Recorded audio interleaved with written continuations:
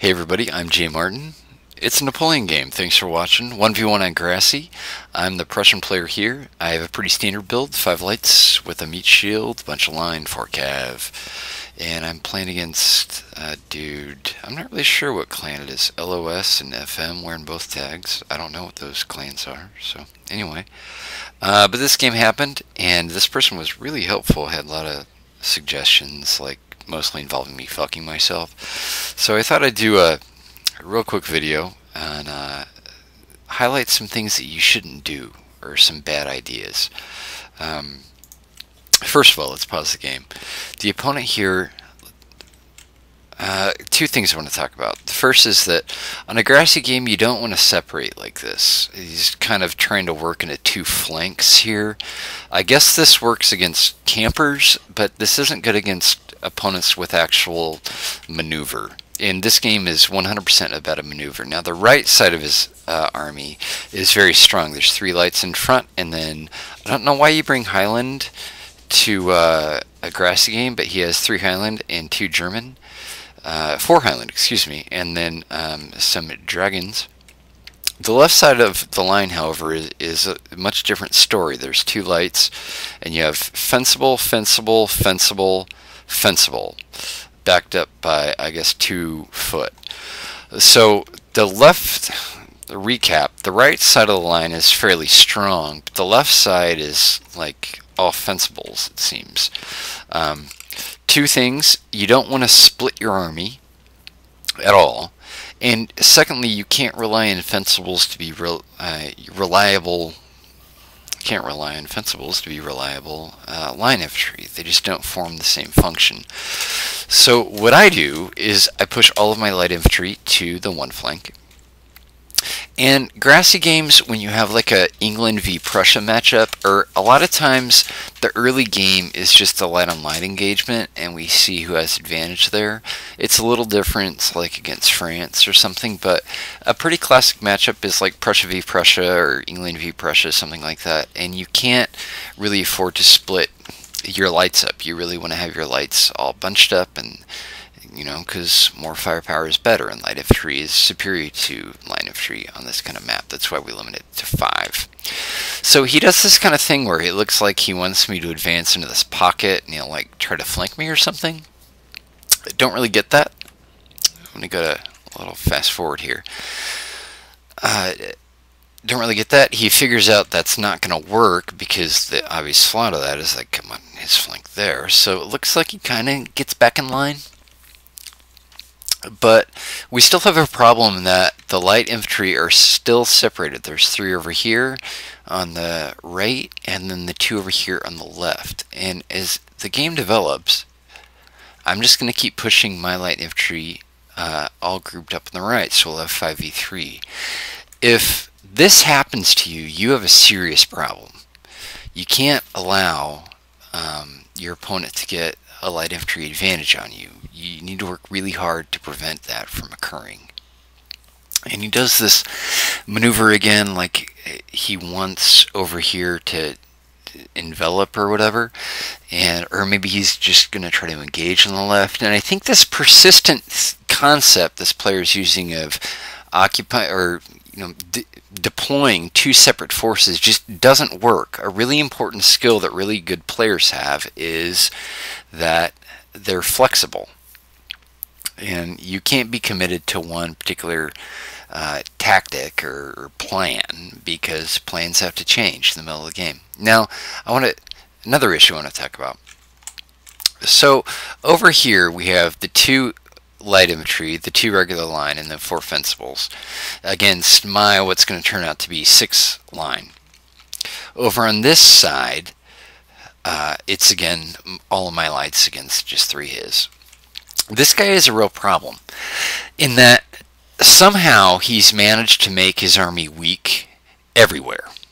They're weak over here because I have more lights than him, so I should be able to carry this flank. And he's weak over here because his line is 4 fensibles. Now he's squaring off against 6 of my line. But he actually can't engage here, because if I just walked forward and shot it out with his fencibles with the 3 cav I have available, he'd lose.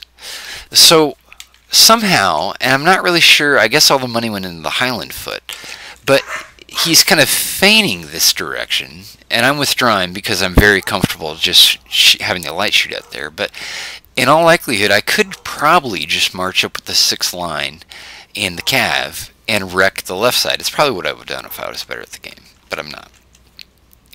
So start the fight with the lights over here. I guess we can fast forward this. Start the fight with the lights over here. He has a small tactical problem that his light infantry, I'm sure we've covered this, is far too close to his line. So you're going to watch as I start returning fire. All the bullets that miss his lights are going to go through and shoot his line. So the Highland's down to 107.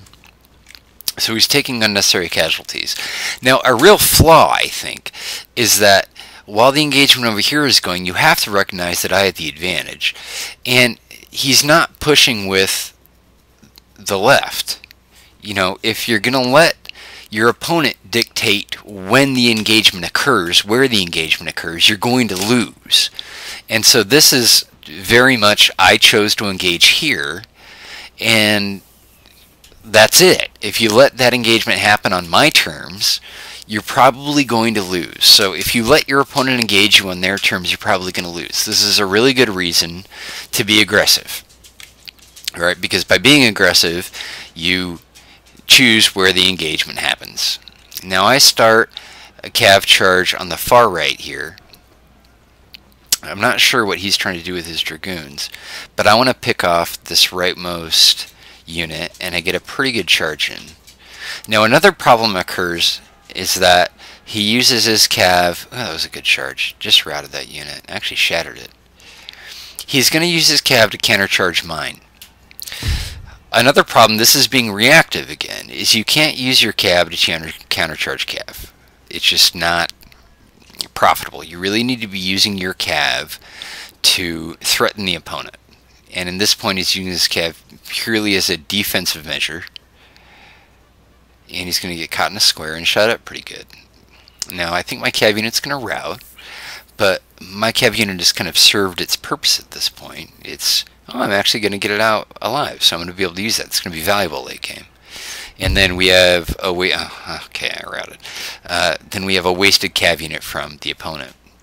And the state of the game right now is that now that I've kind of broken the line over here, I have a pretty overwhelming firepower advantage in this area of the map, but then nothing's happening on the left. And I'm not doing anything really intelligent right now, same line, but we've just got more firepower on the right side of the line than he does, and the important part is that he's not reacting at all to do anything about it. The left sides have just stared at each other the entire game, and now that, let's call it, the early game is over, I just get a reform and bunch all my lights up, and I can start working this guy from like right to left and kind of go this direction. And that's kind of what you're going to witness. The other thing I get going for me is I have more cav than this guy, and I don't understand this movement here where one random line unit comes down. It seems like he's kind of retreating to form a new line. That's probably a good idea, probably the right play right there. But otherwise, not a lot going on. There's some, you know, random line units kind of pulling back. At this part, when we hit into the mid game, what I do is I pull back everybody to reform my lights. I feel like I've won a pretty good advantage there in the early game, so we reform.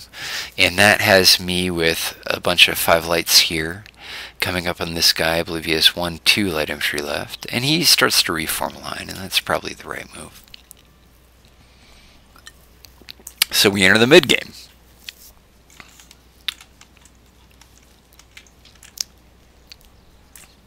Probably could have done this a little bit faster, actually, if I was more in my game. I'm a little bit rusty here. In the cav department, I've got 3 of them hanging out. And he's withdrawn to form a new line. Still the same problem. The light infantry is way too close to the line. You're going to take overflow bullets or splash damage, whatever term you want to use for that. And I believe at this point I start to, I notice that the far end of his line, he has light infantry that just aren't supported by line infantry. And so I charge a cav unit into these lights because that's like a free meal. And again, we have cav being used defensively. He's just countercharging my cav. But I'm very happy to trade my cav to clear out the rest of his light infantry. And that's kind of what happens now. Using cav defensively like that is not a good way to win games, because even the best case that happens for him is that we trade cav units, but because the fight occurred in his line, I'm going to wipe out a bunch of his lights at the same time. A little bit of a movement problem for me. I'm trying to bunch my lights up there and I take shots here. That's me trying to get my cav unit back out, which I believe I'm successful at this time. And because he doesn't have enough light infantry now, I can just expend all the ammo that my lights have left, shooting up his guys. So we start doing that now. And more casualties, overflow, needless casualties come back. And he has the same problem, still has unguarded lights, so I send the same damn cav unit in again to try to clear up this problem on the right. Notice on the left that I've just walked a cav unit completely behind him. If that happens to you, then you're doing something wrong. You shouldn't allow your opponent just to move cav units into your rear like that. Or if you do, you should react to it. Like he has this random foot unit here that he's not really doing anything with. That could probably be used to solve this problem. So I kind of get bored and I decide that I probably have the game in hand, so I move all my line on the left up. And what I'm trying to do, I wish they showed the firing arc in replays, but I just gonna make it so that my line is in range of his lights, and then again his fencibles behind that are gonna take all the overflow bullets. But that's a lot of firepower that's about to open up on all this light infantry. That's about 7 line units. I probably could have stretched out a little bit more, but it's okay. And so you have the culmination of all these problems is that I have a light infantry advantage still on the right that's kind of wrecked his right flank. I don't understand why these 3 line units in the back here, I guess in that 4th one, aren't participating in the battle. But they're certainly not. I have no explanation of why that could seem like a good idea. And what you have right now is a firefight that is completely, the odds are rigged in my favor, or positionally that there's no way that I can lose this, and that just has everything to do with unit positioning and maneuver, and that's what this game is about. It's about unit positioning and maneuver. And so we shoot it out for a little bit. Eventually I clear out his last light infantry, and then I withdraw my lights to keep the range advantage. This is a good move from him. He tries to get on my flank here. A little too little too late, probably. This is when me going in narrow like this really is the flaw. I should have stretched out, but at this point it's not really a big deal. I finally send the cav charge in from the back just to kill his general.